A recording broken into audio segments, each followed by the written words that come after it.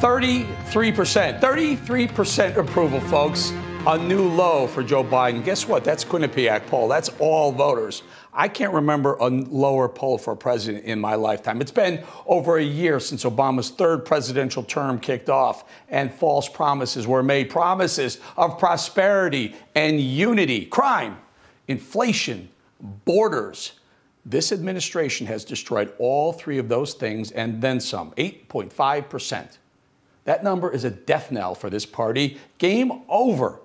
But if it were just inflation at that level, it may not be enough. But that's not all, folks. Lingering pandemic restrictions. Americans are sick and tired of being sick and tired. Illegal immigration. It's absolutely petrifying to imagine this. But in March, we saw more than 217,000 apprehensions at our border. Nearly 67,000 got away. That's nearly 300,000 at our border in a month. And a cold weather month to boot. I can't wait to see those high water marks this summer, the summer months, free passes for illegals. The Biden administration is acting as a travel agency specializing in South and Central American incomers. And now, in case it was ever a question, now Joe Biden has made very sure that number will skyrocket. That number will rise next month after Biden nixed Title 42, the rule that allowed border guards to turn people away on pandemic grounds. We're nearly 15 months into this White House. Let me ask you this. Do you feel safe when you leave your home? Do you feel like you have enough money in your pocket to make ends meet? Do you feel like the leaders of this country are really looking out for Americans, for you? Our country is being ripped to shreds by rampant crime, bloody and vicious crime across our country, from coast to shining coast, in all of our cities. And do you know how many times Joe Biden, the supposed leader of this country, actually mentioned the word crime in his State of the Union address just a couple of weeks ago? Once. Just one time. Joe Biden mentioned crime just once in his State of the Union speech. Quote, "Let's not abandon our streets," he said. But that's exactly what he's done, and exactly what leaders in blue cities and states across the country have done. They've abandoned Americans, left us to fear for our lives on the streets. And in the same breath, Joe Biden said that we need to hold law enforcement accountable. What about holding criminals accountable, Joe? If you just open your eyes and look, listen, we're letting career criminals out on our streets, free to loot, vandalize, assault, rape, and murder again and again. We have woke prosecutors who demand the criminal elements' rights are protected so that they can go free and suck our rights out from under us. Average citizens just looking to make a living, take home a paycheck and take the family out to dinner. We're being assaulted on the streets while we sit at a cafe, in bars, and in our businesses. It's a war on America out there, and the leftists running the show are failing upwards. Speaking of failing upwards, where is Joe Biden? Where's Kamala Harris?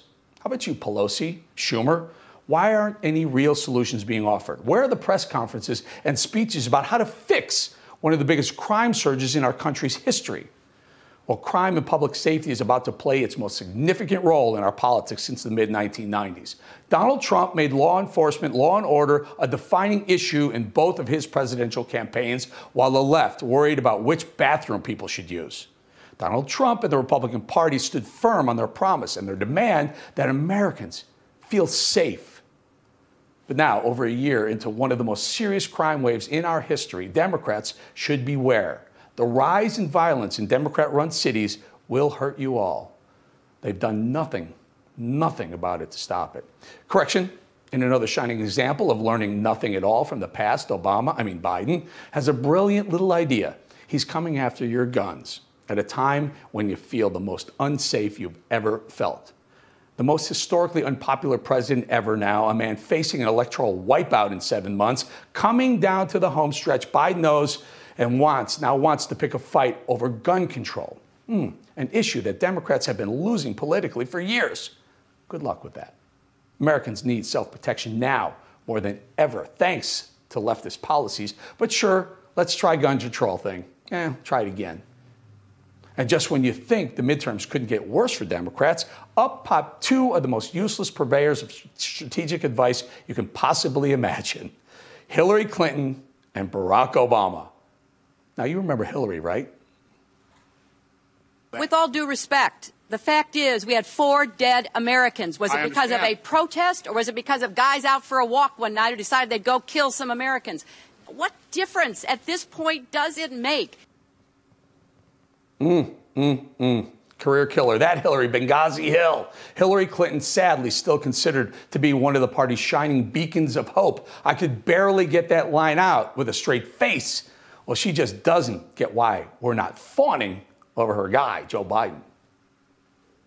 From my perspective, President Biden is doing a very good job. I think that his handling of Ukraine, passing the American Rescue Package, the huge infrastructure package. I'm not quite sure what the disconnect is between the accomplishments of the administration and this Congress and the understanding of what's been done. I'm not sure what you're looking at, Hillary. Simply put, the disconnect is this. There is absolutely zero connection between anything good happening in this country and this administration.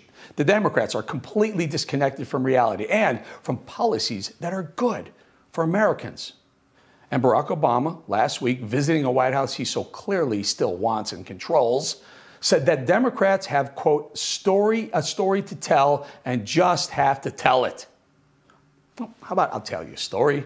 It's the real story, and it's this. It's the economy, stupid. That famous political catchphrase coined by Bill Clinton's advisor, James Carville, elections are won and lost on the economy. And right now, Americans are hurting while the Democrats distract you by dangling a 4.5% rise in wages. How does it help Americans to see wages rise by 4.5% when inflation is up by 8.5%?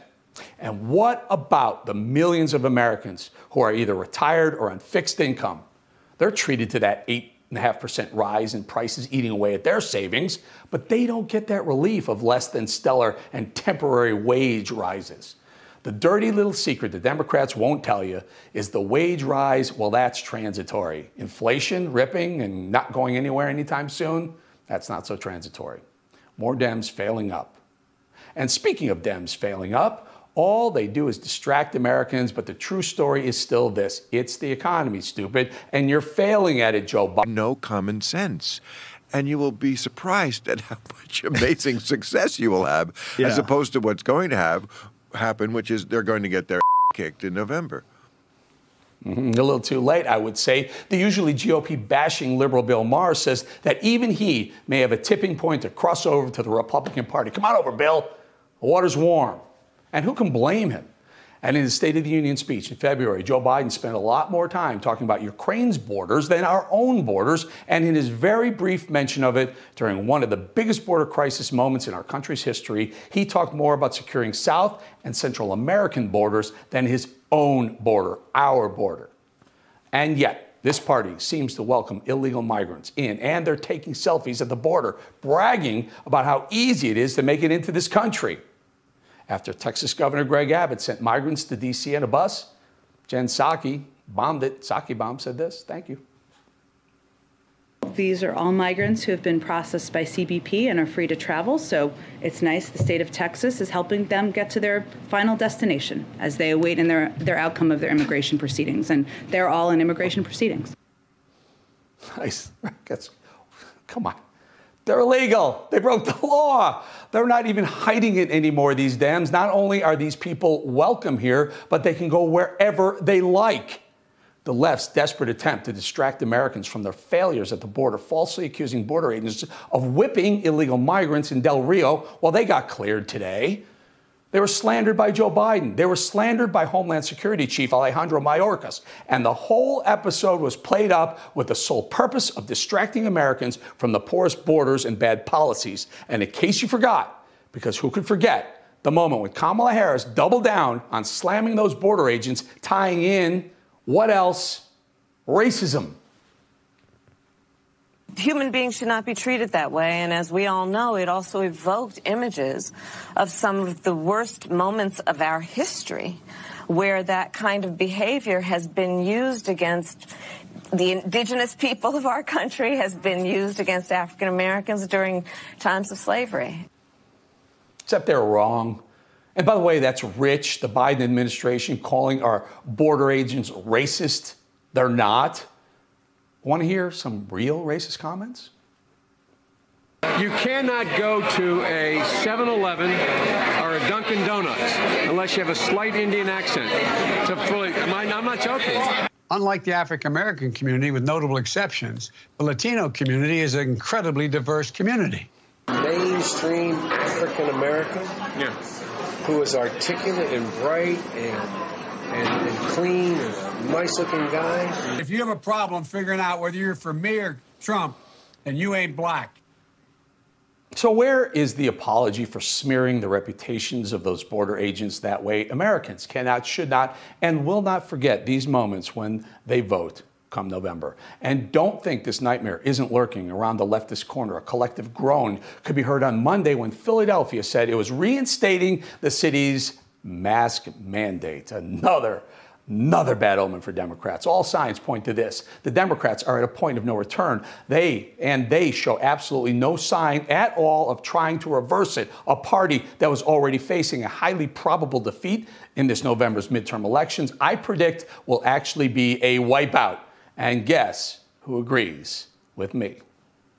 This blend is called E15, and because it requires less crude oil, it can cost 10 cents per gallon less on average. 16 gallons in a tank of gas, average national price of, that comes out to, still not enough to save the Democrats in the midterms. Hey, Colbert, you picked him. You picked that guy. You suck at picking a president. You suck at dancing. Well, there may be hope for you yet. There might be some hope for an America in about 7 months, but stick to the comedy. You kind of suck at that too, to be honest with you.